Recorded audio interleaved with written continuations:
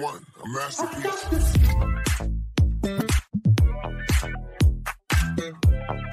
Close to the gods, she's the one, a masterpiece. My name is Gilles Samoun. I'm the founder and CEO of Sales Machine. I've been in the SaaS industry for now 22 years, 5 years.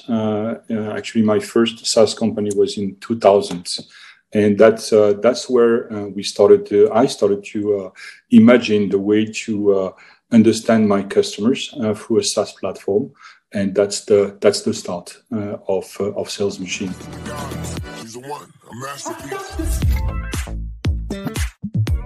Sales Machine is a SaaS platform which enable other SaaS platform to manage all the post sign up of their customers.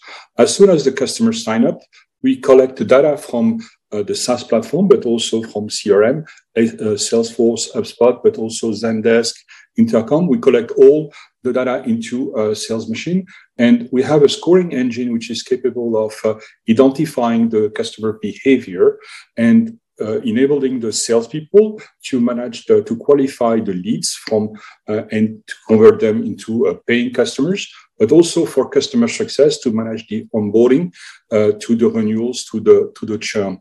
And this, together with analytics and automation, we are able to generate, to reduce the churn, to increase the conversion, and to generate at the end more revenues.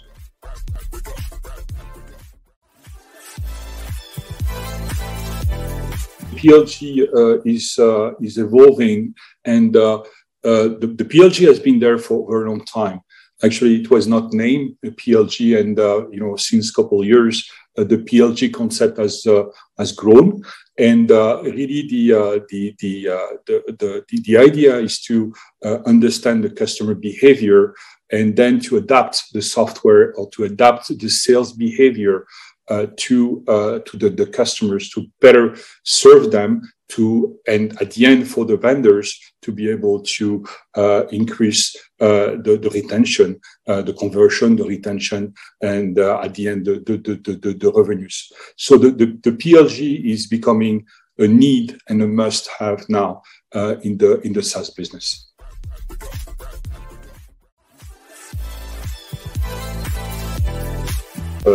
It's really becoming a buzzword, that's for sure.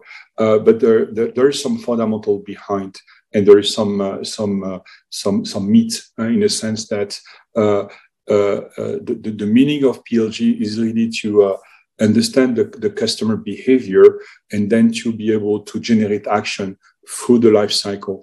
I think that there are many companies today which have proven that PLG, even if it was not called PLG at that time, to be very, very efficient. Zoho, HubSpot, Slack are the known company, but there are plenty others which are capable of managing and their customers through the product. And that's also the way for the product to improve. I mean, and somehow in another field, which is not purely SaaS, but which is e-commerce, if you go to Amazon is PLG, because the homepage of Amazon will adapt to your need, because Amazon knows that you're interested in certain things, and then they will adapt the homepage, and they will adapt other page, and they will adapt communications to fit your need, and basically at the end to sell you more.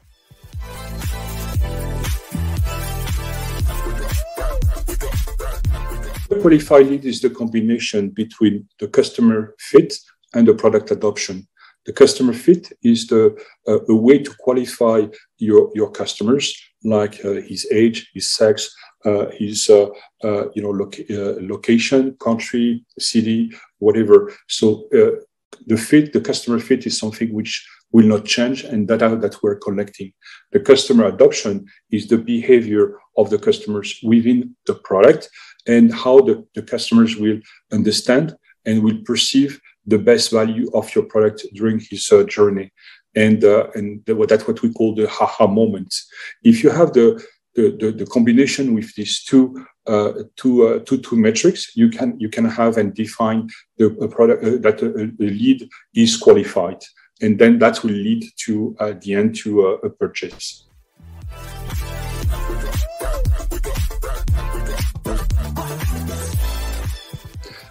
I think that there is a common understanding that product-led sales will be used essentially with freemium and product trials. Really, the idea is to free the customers of having conversation with sales to try to help them to understand the product through different methods like emails, like in-app, and etc. So basically, to let them discover the product, and then at the second stage to have an interaction with the customers. You asked me before if it's a marketing, if a product-led is a marketing buzzword. That's partially yes, because today a business which is only managed through sales, which is not a problem, but that could not be called a product-led sales approach. The product-led sales approach will mean that you let the customers free of using the product, and then you engage with them.